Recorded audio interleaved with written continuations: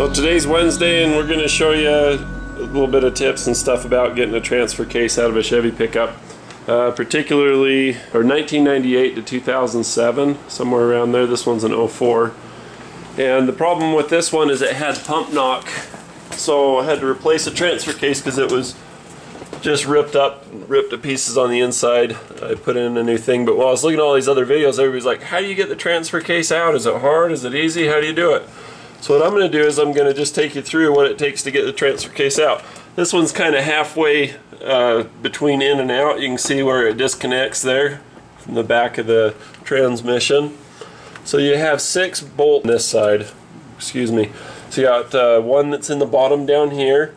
You've got 2 on each side and then 1 on the top. So the one on the top's a little bit tricky to get to, but not too bad. It's only hard because you get all this heat shield stuff from the exhaust. As far as electrical plugs and the hose that's on it and the drive shafts, transfer case is going to have 2 drive shafts coming out of it, one for the front axle, one for the back axle.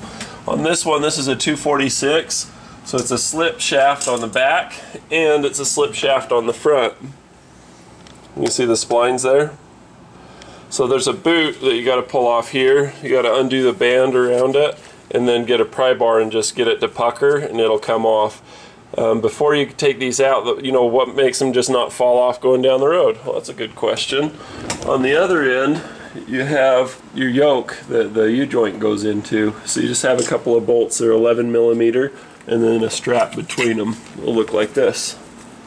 And they just strap around the U-joint, so you can see how it's circular looking through it this way.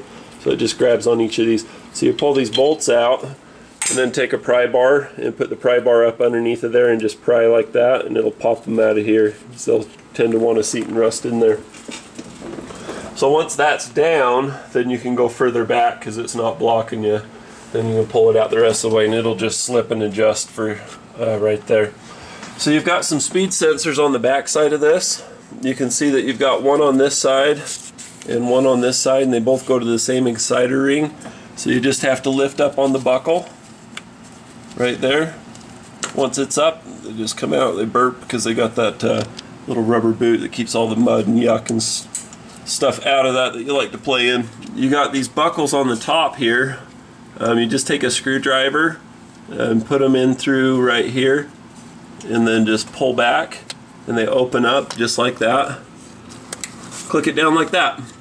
So you got one more sensor out here and that's just to let the truck know that the 4-wheel drive's turning, it's actually working, but they're all actually the same. This one has an encoder motor. It's electronic shift instead of manual shift, so you have this great big plug right here to undo. So you have to pull this little gray part back, get it pushed back all the way, squeeze the button, and then you can get it to come undone. You can pull the transfer case down with the encoder motor on or unplug it and then just pull the bolts 1, 2, 3 and make sure that this plastic case doesn't get busted. These are around $400 to $700, so I just like pulling them off before dropping it down. Remember how I said there's 2 nuts on each side? If you look right here, here's one of them. There's a bracket on this side, so there's one right here. These are all 15 millimeter. There's another up here. Here's another view of the one on the bottom. And then the one on top you can't see, but you can sure get your hand up in there and feel where it is. Now, how do you get a wrench in there? That looks like it's kind of a funky angle. It's hard to get an extension to go in this way because this is all in the way. What I recommend strongly, I'll do a link in the description, is a gear wrench, just a little 15 millimeter. It's a combination wrench because it's a box wrench, gear wrench on one side, and it's a spanner open end on the other.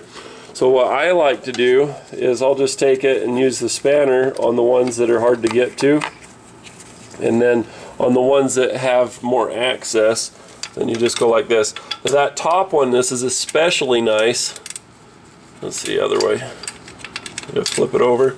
So on that top one, it's especially nice because it's hard to move very far. So rather than having to take it on and off, you just wiggle it up and down like that, and it just pulls it right together.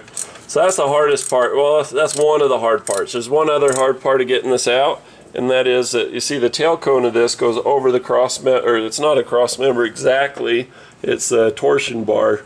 You know, this is the torsion bar for the suspension. It's essentially a spring, and then this is the crossbar that it goes to. So it doesn't just come out and go straight down. It'd be way too much work to take this out. So what you got to do is you take it back, and it'll actually clear the studs. You can see that these are all 15mm nuts, and so it'll clear the studs out of there, but it'll still sit on a slip shaft. So when you pull this back, it'll clear the slip shaft. It's just like this. On the back of the transmission, it'll hold it up till you get past there, and then you'll notice it sticks out further down this way. So what I do is I let this one swing down to the bottom, and then just grab it by that with your jack or whatever, and then just twist it. Go back just a little bit more, and then just rotate it this way, and then come down. And that way you can clear the tail cone out of this and not have a precarious crazy thing. The other way I do it is I'll just get underneath of it and grab the thing and pull it out. That's how you get the transfer case out of a GM. If you don't know what kind of transfer case you have or what you're dealing with, look on the tag here. Look at the very top of the tag. You see where it says 246 GM. This is a new process. You see it rainbow new process gear across the top, and then it says 246, and it's for General Motors. They don't always say GM, and sometimes they'll say 246 down there is gear ratio 272. But that's how you tell what you have. Another way you can tell, like the code for this one is NP8. Like if you're on carpart.com, they'll ask you what code you have and what transmission. This has a 4L60E. Oh sweet Lord, it's full of junk. But anyway, you look in here and you'll see all those groups of letters, and one of those will say NP8, and that just means that it's the, see it right there, where is it?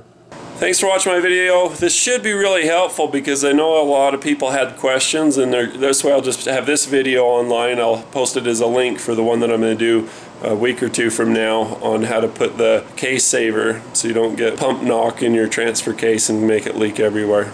So anyway, thanks for watching. Be sure to click thumbs up. If you have any questions or comments, anything to add, leave it in the comments below. And as always, I really appreciate you guys watching. You guys are awesome. Cheers.